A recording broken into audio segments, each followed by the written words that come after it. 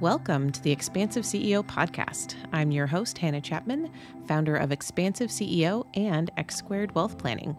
Buckle in as we explore how to create true prosperity and build a business and a life that expands beyond yourself and makes a dent in the universe.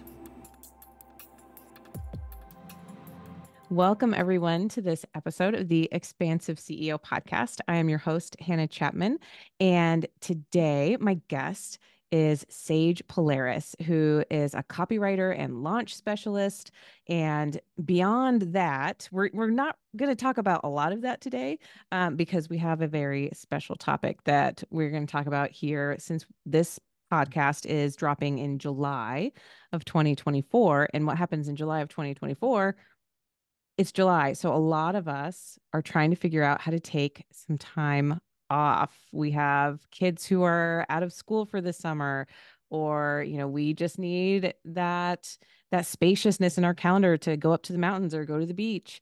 And as entrepreneurs, that can be really tough to navigate, especially in your early years, or if you haven't really built systems in place that will allow you to pull back without completely stopping the flow of business, right?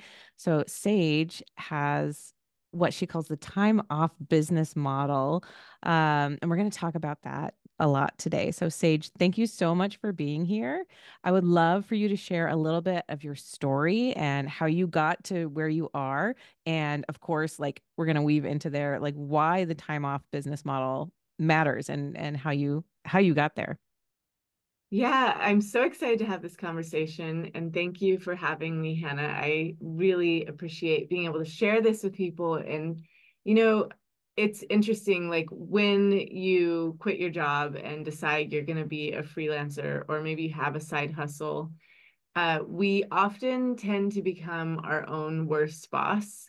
Like we think we're getting away from someone who can control our time and all those things. But then, I remember when I started my business, I would have given anything for it to be successful. So I was actually working at the California Science Center.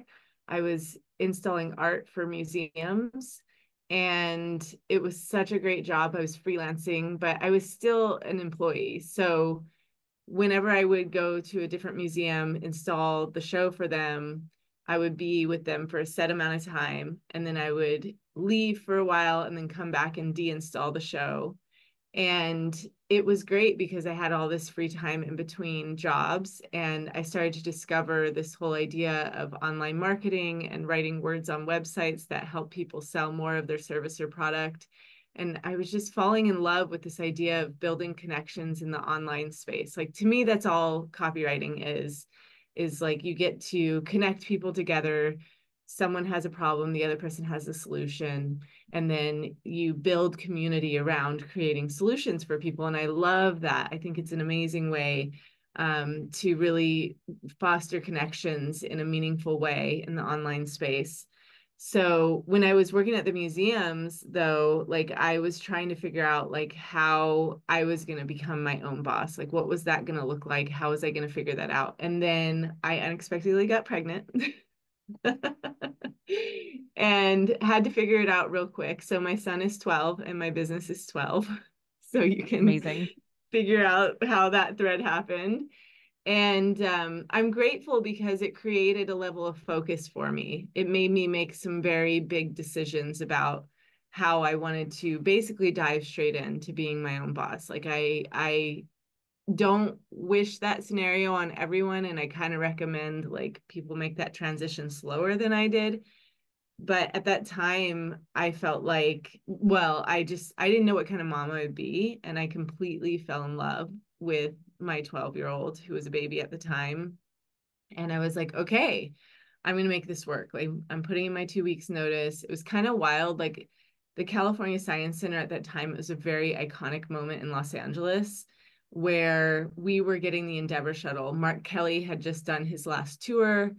And I met the astronauts. And so we had won the bid for the shuttle. They were like, okay, we're planning the parade. The shuttle's going to be flown on the back of a 747 jet. It did 3 loops over the city. I had my child in a carrier I was standing on top of a garage near JPL, which is the Jet Propulsion Laboratory, and it's like NASA's building out here. And I was watching, I still get goosebumps just thinking about it. I was watching this huge shuttle on the back of a 747 do 3 loops over my head. And I was like, I think I'm going to quit my job. Oh my gosh. That is quite a moment. I remember seeing that on TV. I was in gosh, would have been in Cincinnati at that time too. But I like, yeah, I remember seeing that like, oh, that is one of the craziest things I've ever seen is how Yeah. gigantic that shuttle is on top of that gigantic airplane. Yeah, it was wild. And I just they were saying like, we know you're on maternity leave, but we really want you to come back. There's lots of work to be done for this project. And I told my boyfriend at the time, then became my husband, hey, I don't want to do this anymore. I'm going to quit. And I'm so grateful that he was very supportive, like, okay, whatever you want to do. But I just knew that I wanted to be with my kiddo. Like that was very clear to me. And I didn't know until I had him how I would feel about all that. So, that being said, I had a very strong motivator for me to make this business work. And again, it was like, I'll give anything for this to work. And I remember in the beginning, like going on vacation and bringing my laptop with me, Mhm. and like having projects and just like grateful for any type of work that I could get. Right. Yeah. And also like excited, like it was a dopamine rush for me, like the results my clients were getting, but also the idea that I could take my work with me anywhere. But then there's this switch that happens where it's like, okay, I've got a business, I'm established. What are my priorities now that I figured out how to have a profitable business? So doing copy projects for my clients was still really lighting me up, but I was starting to look around and figure out like how can I have still continue to make money in this business but be less involved and have more free time for my kiddo and being with my husband. And I honestly, and I think this is natural, like I would feel guilty when I was working on things and we were supposed to be on vacation. Hmm. So I started thinking about like how can I create more time in my business. And so early on, I definitely tried to like launch a course. I think that's a natural thing service providers go and do to see if they can, because the marketing around it is so great. Stop trading dollars for hours kind of Right. thing. Yeah. So, and a lot of my peers were doing it. So I was like, let me try this and just see what happens. I think my first launch I sold four and I owed two affiliates money. Like it was not, it was not what I expected it to be. Hmm. And when that happened, I was like, okay, I know that working for private clients is very profitable for me. So why am I trying to abandon that? I need to go back to that. But the thing I need to do differently is I need to hire a project manager. So, like year two of my business, I started to come up with this plan to take time off because I was like, I know that I don't need to work as much as I am. Like, I'm set, my client work is good. Where can I find time? And so I came up with this really terrible plan. And my project manager at the time, Kim Koloka, I'll never forget. I was like, hey, I think I want to take like every other Friday off every month and do something fun. And she's like, why don't you just take the last week of the month off instead?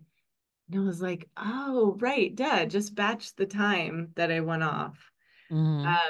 And so now for the ninth year in a row, I've been able to take 4 months off and I'm so grateful. It's like the best. And so, you have to work up to these things, but that's kind of how I got started was just like having a family and knowing that I wanted more free time. I know that. I mean, personally, I can identify with that. Like I have three kids who are 13, 11, and 9. Yeah. Um, and they were, I launched X Squared, my first business and my main business, in January of 2021. So it's been 3.5 years now. But before that, I worked at a firm where like the culture was you're there all day. This is before the Mm, pandemic, right? So we're there, we're in the office all day. And Mm-hmm. then, you go home and you have dinner and put your kids to bed and then hop back on and, Mm. prep for your meetings the next day at 10 p.m. Right. And that's just like, all right, well, you're winding down with your glass of bourbon and maybe the TV's on and you're on your computer, figuring stuff Mm-hmm. out or answering emails. And that was what was applauded. Mm-hmm. And so it wasn't, when I left that firm and created X squared and launched X squared, I was still in that in that mentality of like, if I'm going to work that hard for someone else, I might as well work that hard for myself. Mm-hmm. And so that was the part of what like got me through that first year, really. Really similar to what you're saying, right? Like working a lot, like a Mm-hmm. lot, like 7 days a week, all the time. Go to, we're in Cincinnati, families in Arizona. We'd go to Arizona. All right, well, I've got meetings on, all these different days. We can fit in time with family, in other places. And I would say like really similar. That felt really empowering to Mm-hmm. me as well, right? That was the phase of like, I can do this. I can work from anywhere. I can proving to myself that I could build a business that I could take with me Yep. in a different way, build a financial planning firm even, right? That I mean, like that's almost unheard of to Mm-hmm. be able to be mobile and to be able to do that job and do it well and get new clients and sign new clients while I'm traveling. Like I'm like, man, I'm a real badass right now. This is cool. I So, love it. but yeah, the next couple of years, it's been, hey, how about I don't work at all when we leave, right? Like, what does that feel like to take 2 weeks off Mm-hmm. and have supports in place and have clients like have an awesome team that clients can call. If Yep. something is if you actually need something, there is someone that can help you in like 5 minutes flat. Like no worries, but I we don't have a meeting on the calendar. Everything is good. You're squared away. I can take time off and I can actually do that. Um, Yeah. so I think a lot of us and my so for me for I have clients who are the same, kids who are roughly the same age or younger, um, or they don't have kids and they just are like, I need time. I can't work at this pace Yeah. anymore. And so what I'm hearing from you, so tell me if this is true. So that taking that one, like that full week off per month, is that Mm-hmm. what equals the 4 months over the year? Is by like building your schedule that way, or how do you do it? Yeah, so it's 1 week off every month. That accumulates to 3 months, and then 1 month off every year. Sometimes I break it off into two-week chunks. So last year I did 2 weeks in November and 2 weeks in December. I even took the first week of January off, so it ended up being a little bit more than 4 months to go to London. And yeah, so building it out like that. And also, I think for me and anyone who's listening, I do recommend that you give yourself a little grace around your plan, right? There are some times when I think I can have the week off and something breaks and I need to like look at things while I'm off. And it is fun though, because my team is like very aware, right? Like they know the plan, and I try not to switch it up on them too much. Like it's always the last week of the month, and I let them know well in advance when that 1 month is coming or whatever it is. But they're sweet. They're like, "What are you doing? Stop writing me. You're off." So they're kind of trained as much as I am. That just happened to me because I wrote in about something, because I get ideas sometimes even when I'm off and I'm like, oh, I don't want to forget this. They're like, stop typing in our brain dump document that we have. What are you doing? No, no, no, I just got to get it out. I find for me though, sometimes I need that. I need to like get whatever it is out of my head so that I Yeah. can go back to relaxing. Yeah. Yeah. And it's like it's fine. So that's my thing. I guess though the biggest thing I'll say for anybody who's thinking about taking time off is you really should come up with a plan for the next 12 months. And I know that seems like a stretch, but that's on purpose, because even if you don't stick to that plan for the next 12 months, you're more likely to take more time off if you mark off all of the government holidays now. For me, it's like the day the kids get out of school, even that whole week they get out of school because it's Spirit Week and I got to dress them for certain days. And listen, that takes a lot of mental bandwidth for me anyways. That is Yeah. not something that comes naturally to me. But yeah, birthdays, school holidays, government stuff, like take it now, write it down in your calendar. You will be way more likely to actually take the days off. Because for me, anyways, like I never liked when it was like the 4th of July is in the middle of the week here in the US, usually. And like I'm supposed to do a bunch of calls that day. And I just want to be hanging out and not doing, and my kids are home and I want to be hanging out with them. So just that advanced planning alone will make a huge difference. I completely agree. And I have found, so the last, definitely this past year, but I think even last year, I think for the last school year too, one of the things I had, so I have an executive assistant that is amazing. I'll have her on the show actually at some point, and we'll talk. But I had her go through with my kids' school schedules. Yep. And so like mark off because my two kids go to one, my two older kids go to one school, my younger goes to a different school. Oh, wow. So they have Yeah. different days off sometimes or different teacher paid days off. I have her go through with both calendars and like block Yep. all of their days off on my calendar. Yep. And so that was one piece that was super, super helpful. So if you have kids and you can do that, right? Like again, ahead of time when as soon as you get that school calendar, mark it all off. Yeah. Um, holidays as well. And then, but I also do birthdays. And, Yeah. like even if the kids have school that day or if it's something like I want to be able to decide if I'm going to do any, if I'm going to add something, I get to make that decision versus it just being like, oh, this is on your, it was open, so I put it there, or whatever can happen. I use Calendly for a lot of my scheduling, which is fabulous, and I love it, and it's very easy. But if I don't have those days blocked off, then people can just add meetings anytime, right? So Yep. that's birthdays were a big one, anniversaries, well, my Mhm. husband, my anniversary, anyway. And then what else did we do this past year?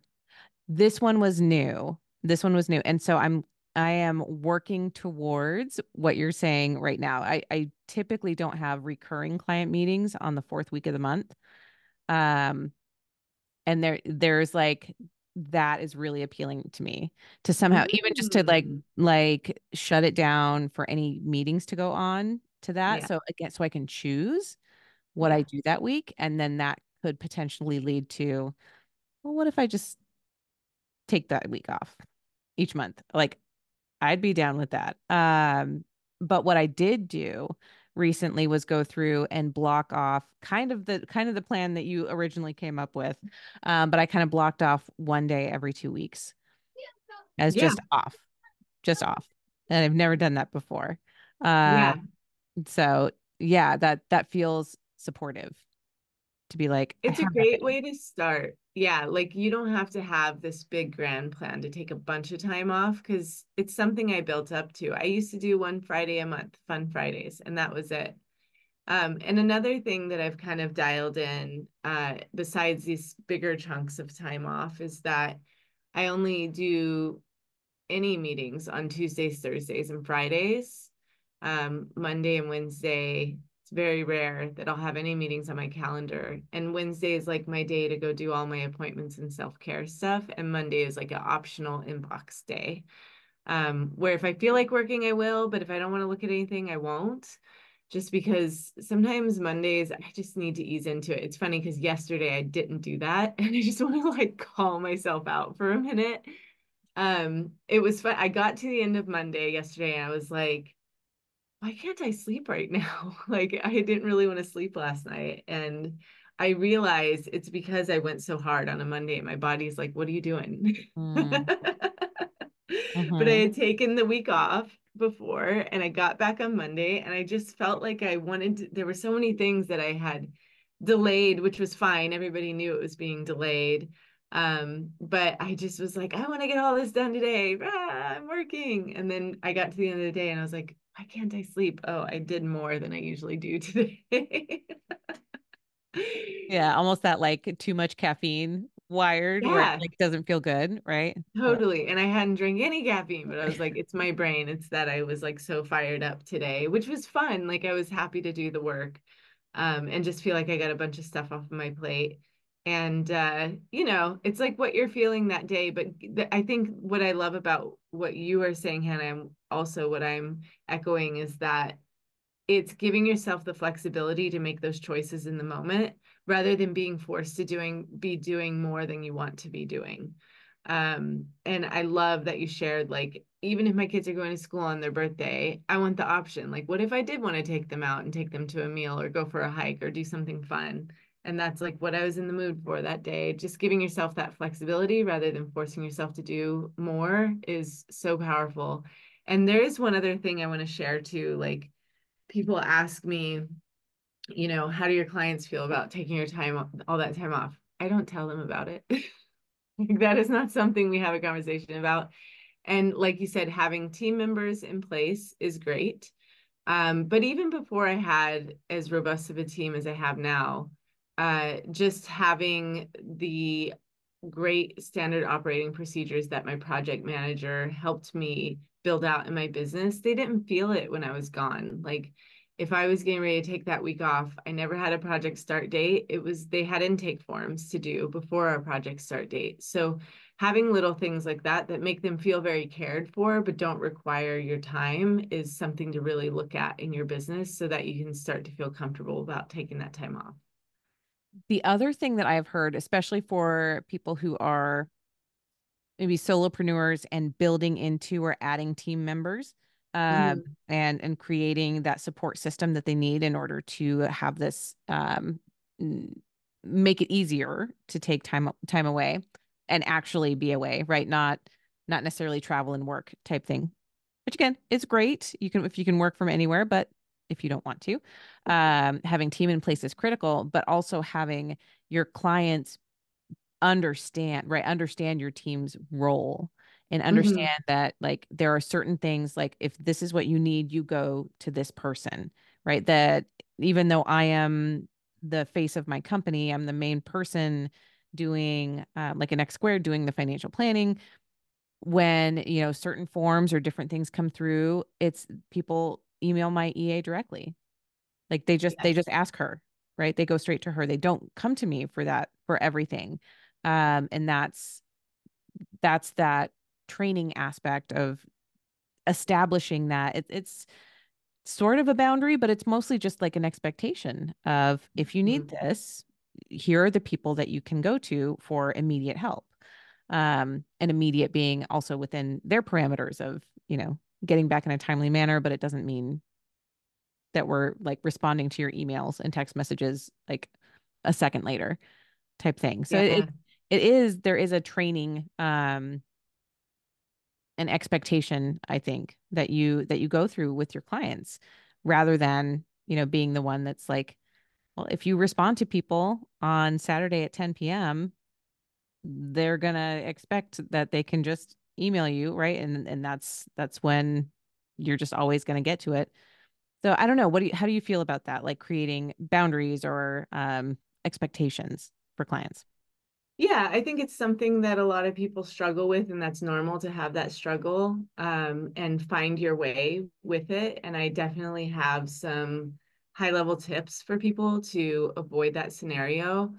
I have a whole training around this called Work Less, Earn More, that's all about like there's time boundaries, team building, vision. Like there's so many things that go into this, but from a high level, a couple things is first of all, I love that you said like introduce them to your team, tell them what their role is. From the very beginning, like even scheduling calls with me, or once they make their payment, they start interacting with my business manager. So they're used to hearing from her, but I do have to sometimes step back. Like I'm tempted to respond to things that I know I could handle in 2 minutes. And so Mhm. part of it is keeping yourself in rather than keeping other people out.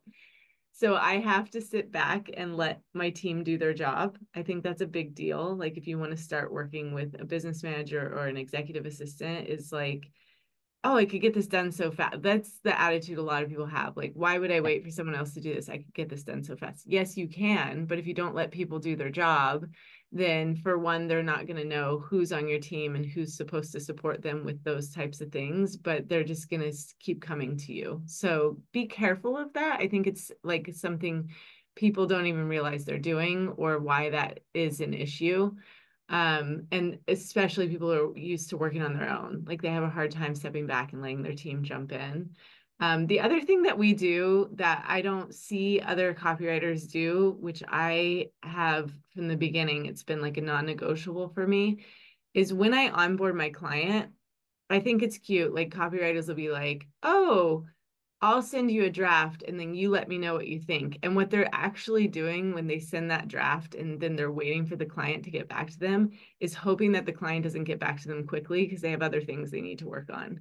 And I'm Hmm. like, that is a huge mistake. So for any service providers, you set the tone and the timeline of the entire project. It makes people feel safer to work with you rather than it just being an open-ended, like, when are we going to next communicate? I don't know. I'm just waiting to hear from the client. So for me, I don't always work in this capacity, but when I used to, I want to share it with people. And then I'll tell you how I've switched my business model actually. So I used to do 3 meetings and 2 revisions. But I set those meeting times. So project start meeting, revisions meeting, wrap meeting. And I said it's this day, this day, this day, these times. Do you approve these? Yes, I get their approval.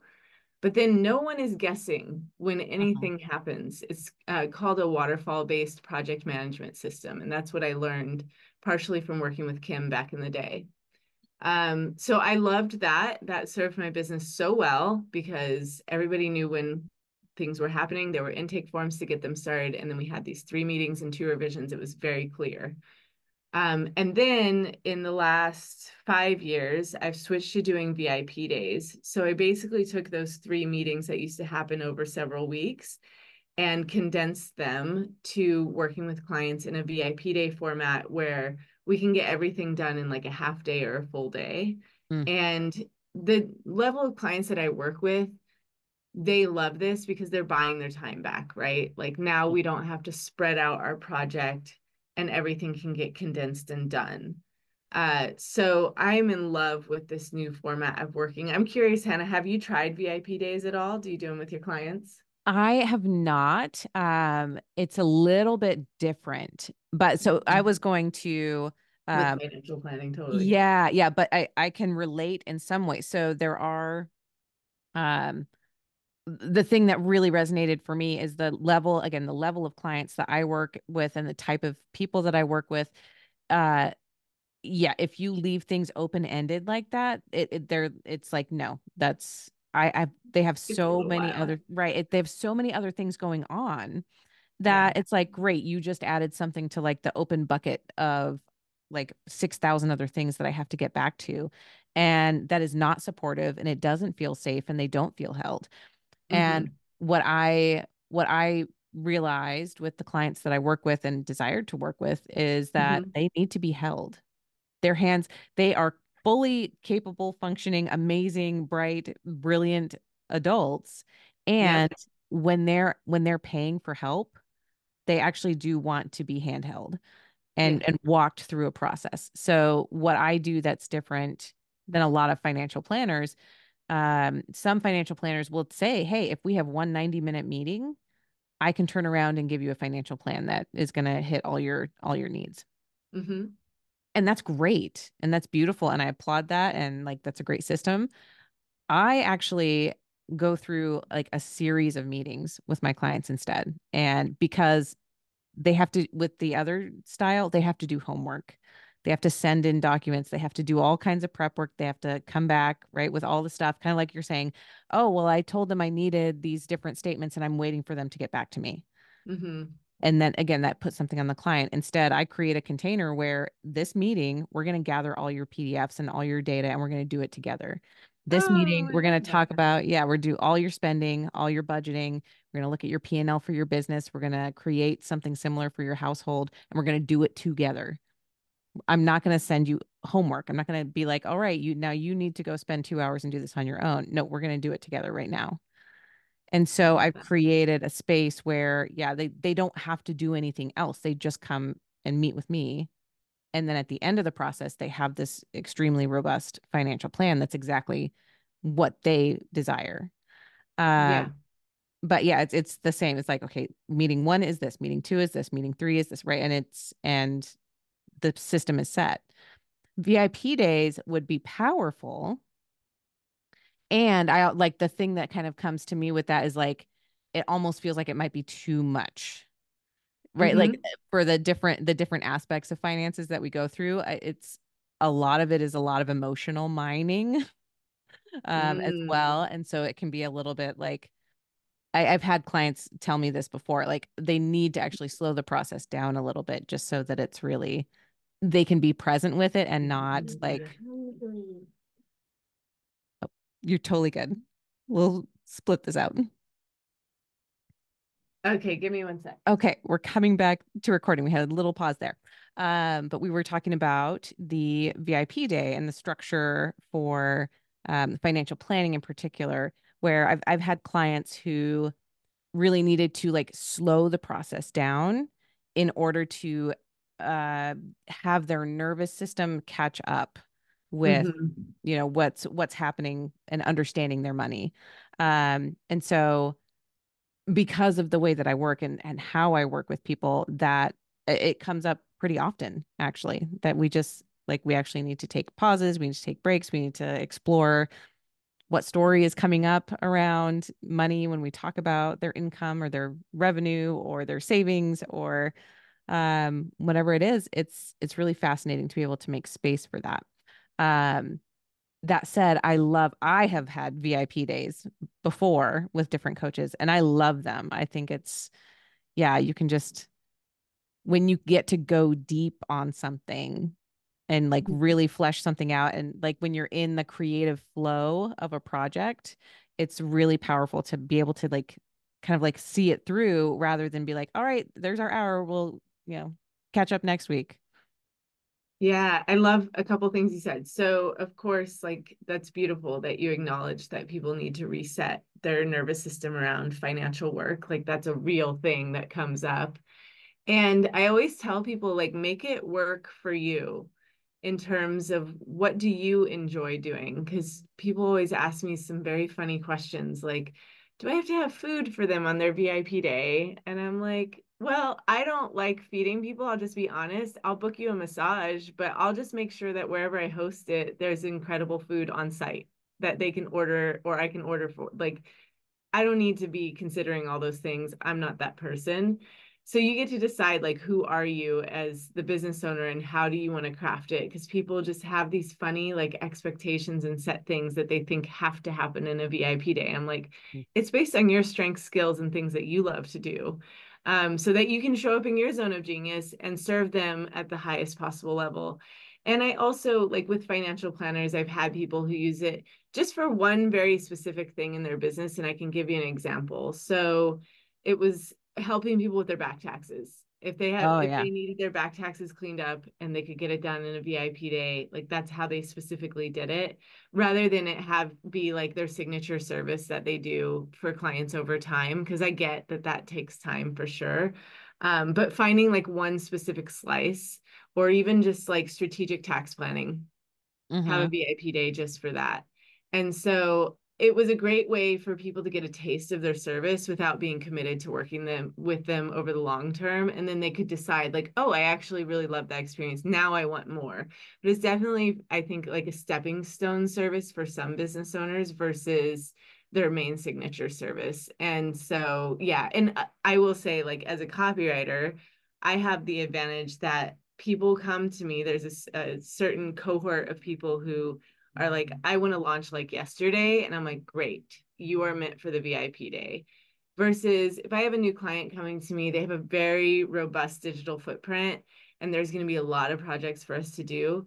I'm fluid about it. If they're like, no, I don't want to do a VIP day, like I want the longer 3 meetings, 2 revisions to get to know each other and like really dive deep on my brand and all those things. I'm like, great, we can spread it out. So I do keep things very fluid because especially like in this time that we're in, you have to go above and beyond for customers to want to work with you. Like competition is fierce.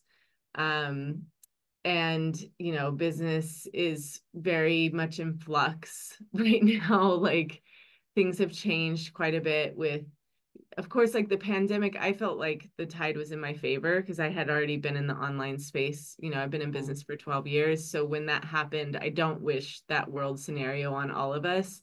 But I was just like, now everybody's coming to my world and they're trying to figure out ways to make money online because suddenly they're sitting at home and they have more time with no boss over their shoulder. And then like watching with the inflation happen, that has been really interesting. Mhm. Um, but like I have found that people are once again looking for faster solutions. And so that's been really amazing to be able to step up and like say, yeah, I've got VIP days that can support you. And so yeah, it's been really interesting to watch just like all the things that have changed. But I think and at least in my industry, like a lot of my peers had masterminds that they were offering that suddenly weren't selling. So they had to Mhm. pivot quickly and figure out what is the next thing I'm going to sell. And VIP days were like a way for them to go back to private client work because they couldn't scale their business like they used to, but they could. And I think that's the one thing I want people to understand is that people don't think that private client work is scalable, but it very much is. And I've even had copywriters on my team support a VIP day for a client. Like it's not always me having to do the work. So I love to share all of this because I think it kind of opens up people's minds to something that they weren't thinking about before. Oh, I think that's so important. Because yeah, I mean I do feel like there's a just the landscape is changing and what people are Mhm. willing to pay for is changing and buyers are Mhm. getting more um discerning right Yes. now, right? Like that's absolutely a thing that's happening and having I call that being able to meet people where they're at. And Mhm. so, and I've found that too, like having more flexibility. Like my offering used to be, we're going to do the financial plan and then we meet monthly. Mhm. And there's a monthly retainer, there's an upfront fee for the plan, then there's a monthly retainer. And for some people, that wasn't the right fit. That's not what they needed. For other people, Mhm. that is what they want and need, right? They want Yeah. that monthly touch base and communication and all of that. But it's been interesting to allow myself to open up to different possibilities, right? And see this. I agree too. I think one-on-one work is scalable, but actually it's also needed. People need that customization right now. I know that's, I've had a wonderful, almost full year so far of having clients come even during, while other businesses are having a hard time. And I Mhm. think it's because of the amount of personalization that I put into what I'm doing and where people are like they don't want the cookie cutter course that's going to say, okay, here's the generic information, you figure it out, you make it work for your situation. They want someone who can say, okay, here's the general advice, here's the one that actually fits for you and here's why. Mhm. And be walked through that in a different way. From my perspective or from your perspective, like let's actually do the thing, right? Versus like here's how you write your copy. Like what if they just want you to do it, like talk it out and have you do it for them, right? Like that's the thing, buying their time back, like you said. Yeah. It's so powerful, but also like being able to identify your buyers within your audience is the thing that I've been the most excited about helping my customers and my clients do this year is like understanding that there are people who want there are still people who want the DIY. Like I have a copy template membership and we added 353 customers between December and February. Hmm. And they are people. So I say that though, because I've been in business for 12 years. So I have a wide range of both emerging and established business owners. And both of them come into the membership for different reasons. Sometimes the more established folks will bring in their team rather than Mm. them. So they're getting like some really great support around their copy through their team up leveling their skills. So there's still a market for things, but what you said about people being more discerning, that part, like you really have to be strong and know what you're doing in terms of your framework that you're teaching, and you have to stand out.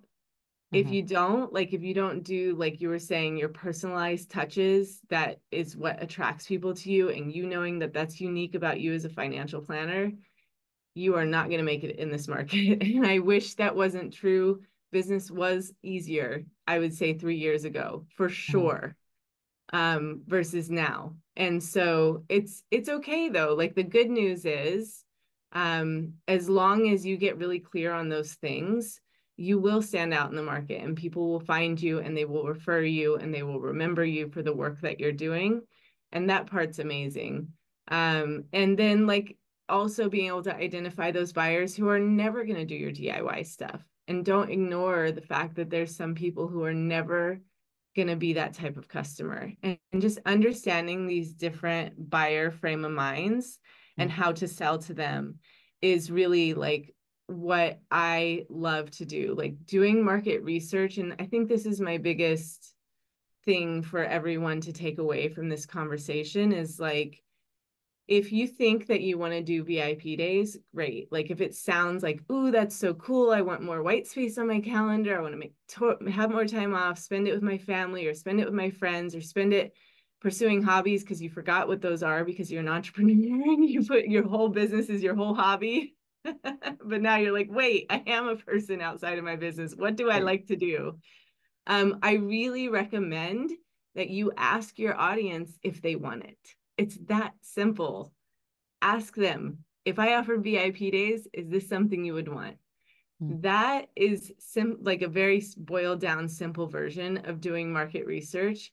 And then if people raise their hand and say, yes, I want this on social or through email campaigns or however you market yourself, have a conversation with them. Tell them, this is what I'm thinking about creating. What do you think of it? Would you want something different? Does this sound good? But that's my biggest recommendation is like have a conversation with your audience. It doesn't mean you have to offer it either. If you like start to explore it with some people in the background and you're like, this doesn't sound fun to me, then don't do it. It's Yeah. all good.